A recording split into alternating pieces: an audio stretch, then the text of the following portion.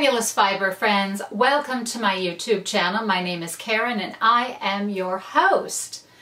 Today is a beautiful, beautiful sunny day in Southern California. It is a Thursday, the 13th, the day before Valentine's Day. I want to wish all of you a very happy Valentine's Day. And my husband and I have no big plans. Our big plans are usually hanging out with the dog and watching some fabulous Netflix or Amazon or something. Right now we're watching Better Call Saul because the new season was just released, so we're into that. Anywho, I wanted to pop in today. I don't have, let's see, no completed projects. Well, that's not quite true. I do have one completed project, but it's just something I whipped up for stitches. And I am in the middle of a lot of things, but I wanted to pop in and say hi to you guys because Crochet Luna and I got together, my favorite local yarn store, The Altered Stitch, in Valley Village near Sherman Oaks, California. And Claudia and I met there with Diana and we had a great time at the trunk show. So I just wanted to share with you guys some of my goodies that I picked up there. Also, we're going to have a little knitting in the news, which I've been meaning to talk to you guys about forever. Many, many months I've had these articles. So we will talk about knitting in the news. I want to show you a test knit that I just completed. And I'll show you where I'm at with my works in progress. As I said, I am going to try to do more crocheting this year. And so I do have something on the hook. And on the hook. Are you on the hook for that? Do you guys remember that expression? You're on the hook for that. So I want to show you that shawl that I'm working on, the crochet shawl, which is now on hold on the hook because I want to try to finish my Sorrel, or maybe it's Sorrel. Oh my God, you guys, I'm such a Looney Tunes. Guess what, you guys? My husband finally started the paperwork for retirement. Now we're feeling like we want to be some kids and just throw caution to the wind, and as crazy and foolish as it may be, we may just pack up one day and off we go. So we'll see. We're thinking, we're entertaining a lot of things. And as a friend of mine says, I love fantasizing about moving and then we never do it. So who knows, we may end up staying here and I'll just make a lot of trips to New York as I have been lately. Let's get started. Can you dig it? Look at this crochet crown. You guys know that I love to do I'm always channeling Frida. And I made other crochet crowns and then I would sew the flowers to a plastic headband. And sometimes the little teeth of the headband would, after a while, they poke into my head and it gets annoying. And the flowers are so heavy that if I move my head too much, the headband wants to tip off. So I thought for stitches, I really want another flower headband. So I crocheted a ton of flowers. Lots of flowers and some leaves, and I set it all out, and then I crocheted like a headband for the base and then just sewed everything on. And as I went along, I thought, oh, I need to add more flowers.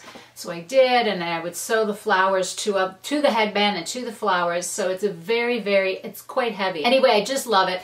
And so I'm going to wear this at Stitches. So here are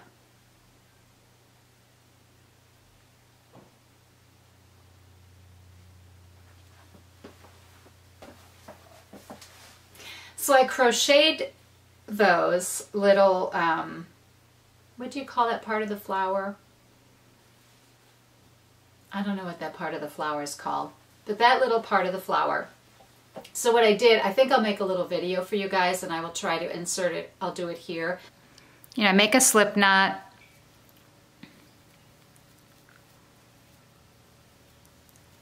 You can chain 8, 10, 12, depending upon how large you want it. So I chained 11. So I am going to just single crochet. Then I just chain 1, I turn, All right, so I'm turning my work. I go into the very first stitch and slip stitch. The next stitch, slip stitch, and then I just slip stitch all the way across those stitches. I secure that, take my tail,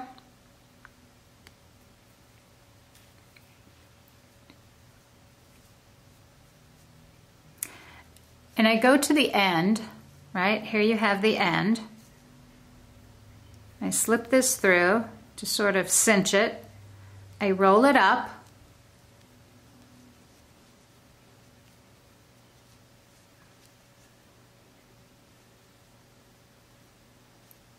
Right, so you just roll it up. And then I sew the ends together. Whoops.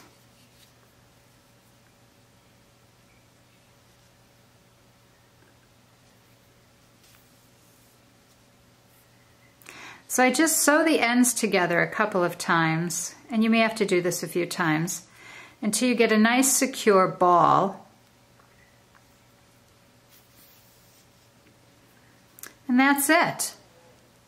Here, is that focusing? So that's what I do. And then, so that is my crochet crown. I want to give you a close-up. I'm just so happy with how it turned out. Bella's on.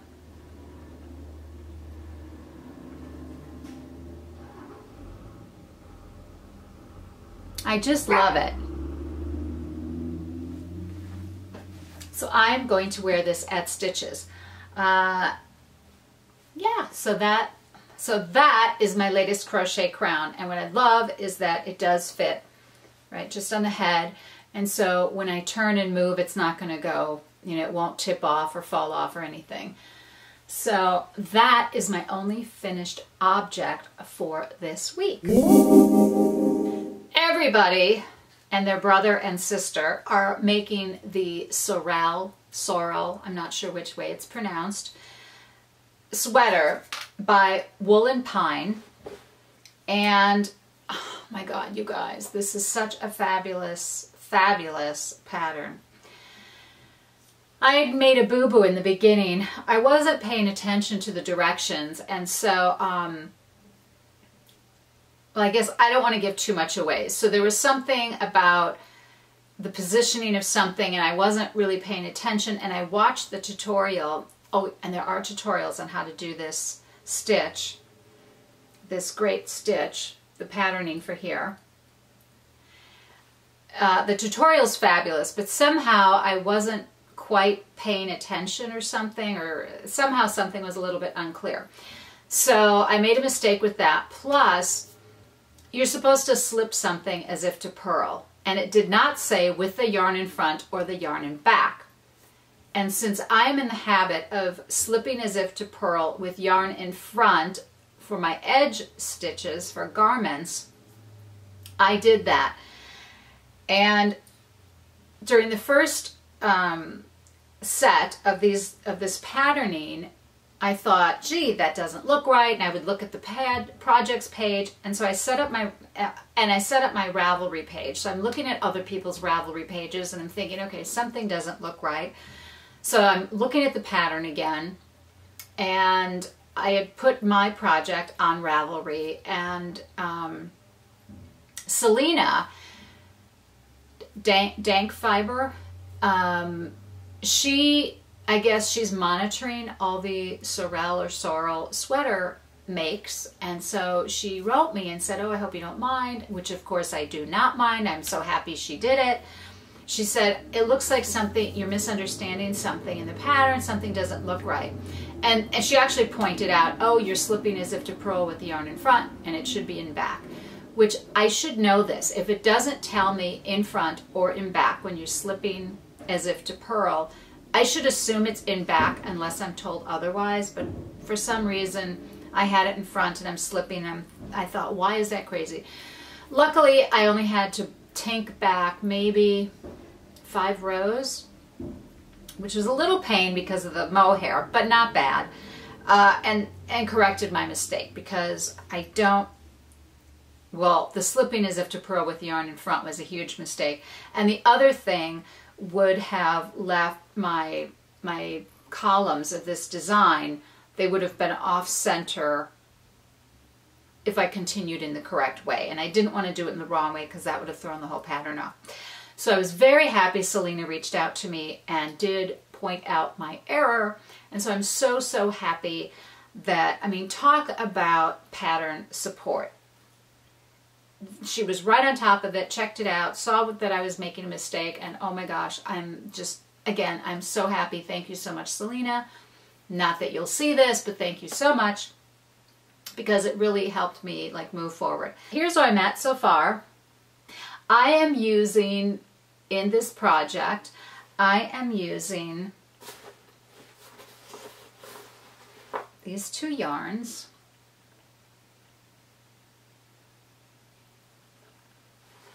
The mohair is by Hedgehog.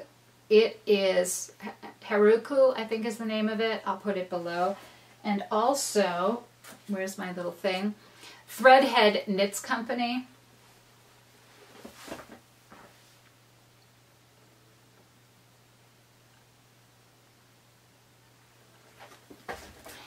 So the fingering weight yarn is by ThreadHead, and it's called Royalty is the colorway. And there's another, oh, where is it? Oh, here. And so this is the other colorway I'm going to incorporate into, this is also ThreadHead, and this one is called Prom Queen. And so I'm going to incorporate that into the Sorrel sweater as well.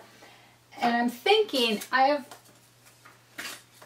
have a couple of mini skeins of a color that I don't know, I'm trying to figure out what other colors I can work into this sweater. I thought I was decided, and now as I'm knitting, I'm not sure. So I'm still trying to figure that out. I don't know if I should go kind of crazy and throw in like a really wild, crazy color, but maybe it's too, we'll see. So that is my progress, and it is in my Attenti bag. So, knitting in the news.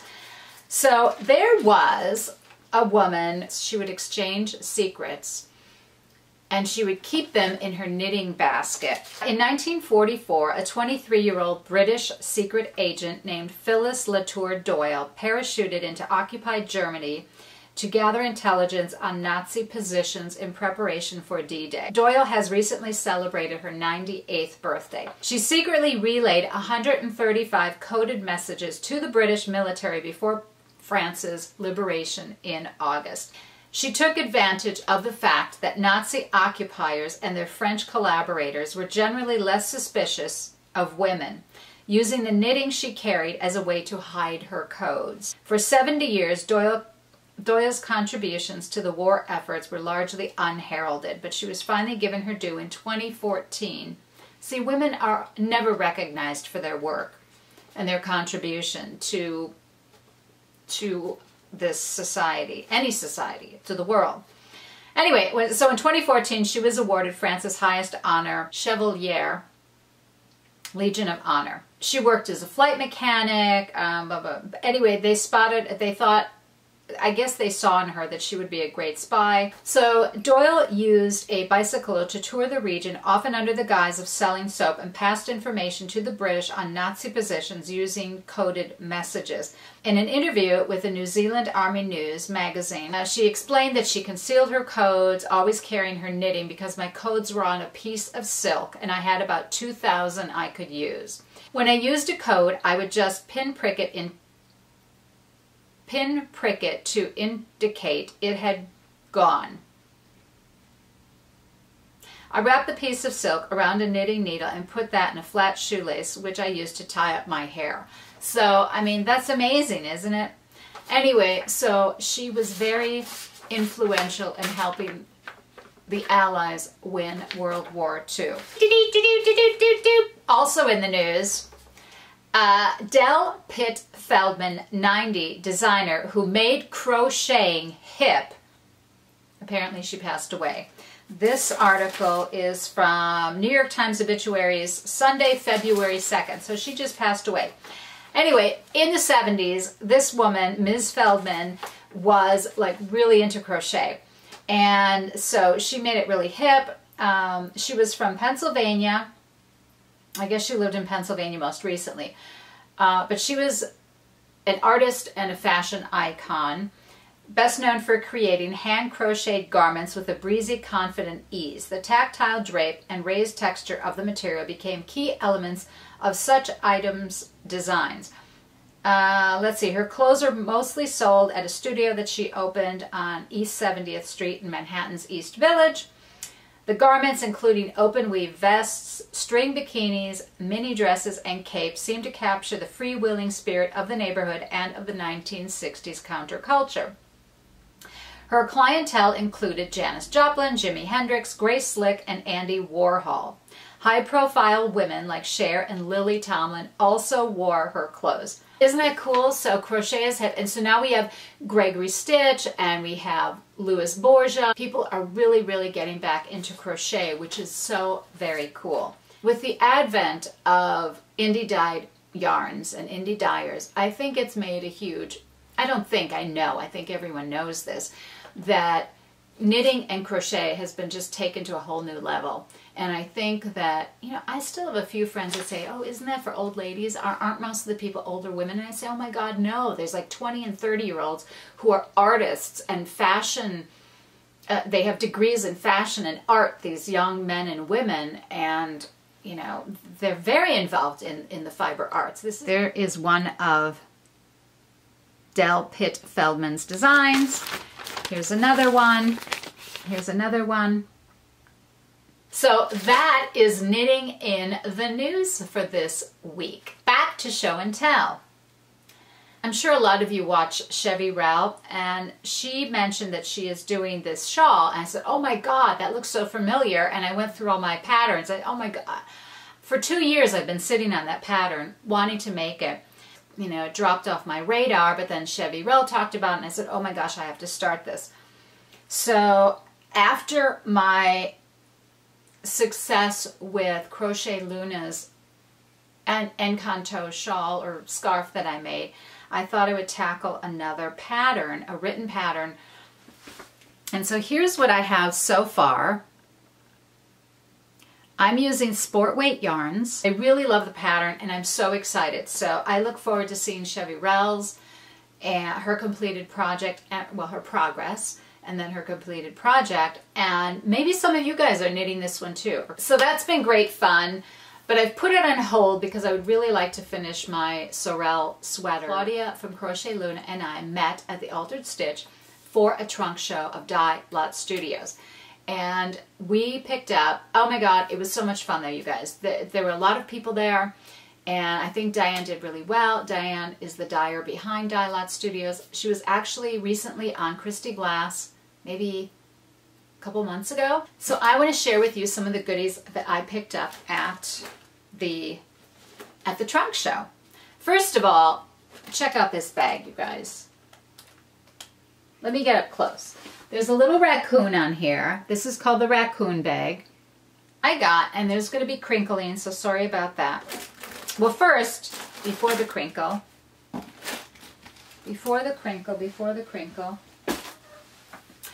Claudia and I are going to do a project. We are going to make, and this designer,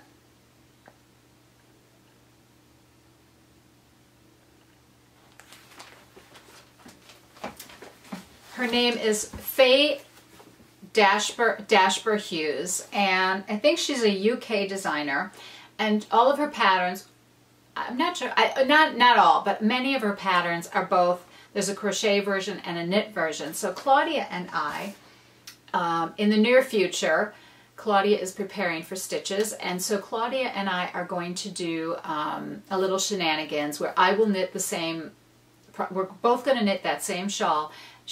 Claudia will do the crochet version, I will do the knit version, and then keep you guys posted on our progress. So we are going to use the exact same colorways.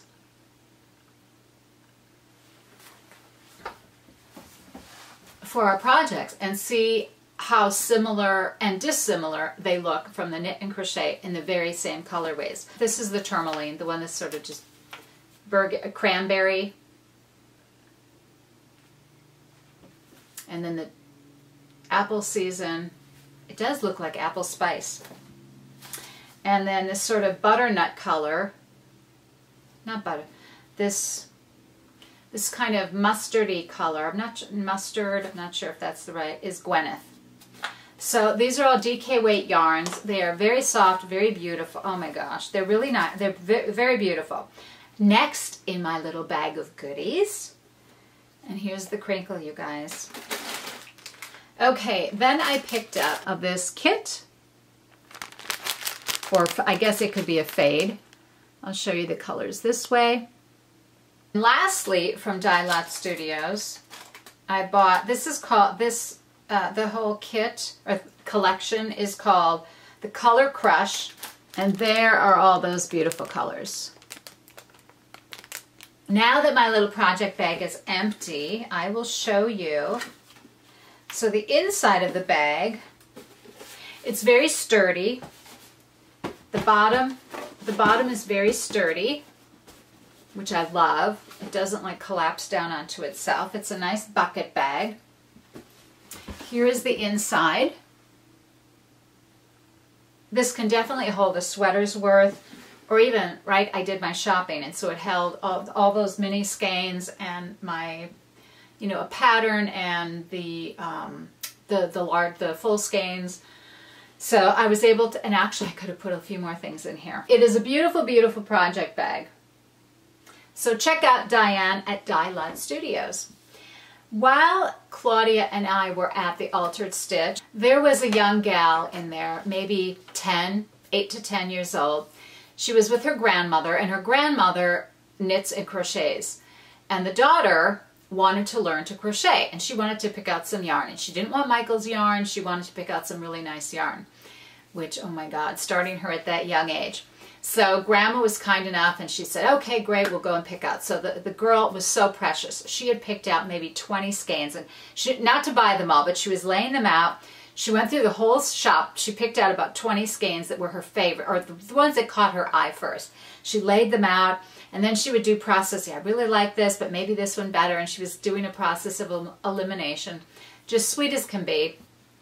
And so she finally chose, I think, a Freya yarn or something that had a lot of pinks in it. She loved pinks. And she had commented, I was wearing, not the crochet crown I just showed you, but the kind that you put with the headband where it's just, the flowers are just here. And she had, oh, I really like your crochet crown. Oh, thank you so much, and that's nice. So Claudia and I, after we were at the trunk show, we went across the street for a bite to eat. And this little girl and her grandmother were there, and they were just leaving. And the little girl came up and said, oh, I made you something. So cute. So she made me, she drew her ball of yarn, her Freya yarn. That's her Freya yarn that she purchased. Isn't that so cute? So she made me this little, the world is yours, just imagine. A very sweet, very nice. Oh, and in fact, when she left the yarn store with her grandmother, and she was chatting with everyone in the store, and she said, bye, have a lovely yarn day. I mean, oh my God, it was just, you know, too precious for words. Hello to the little girl. Because you're a child, I won't use your name. I don't know if it's okay or not, so I think it's probably best that I don't. But I want to say hello to you personally and to your grandmother, and thank you so much for my lovely picture. Porterness Studios will be at Stitches, not vending, although I think she is going to have a trunk show, a little trunk show or sale in her hotel. So I'll keep you posted on that as details become available. And little bows on. I hope they let him into the convention center. He needs to go with me. He's my little boy. I can just pack him in my purse. He fits. Wishing everyone a happy Valentine's Day.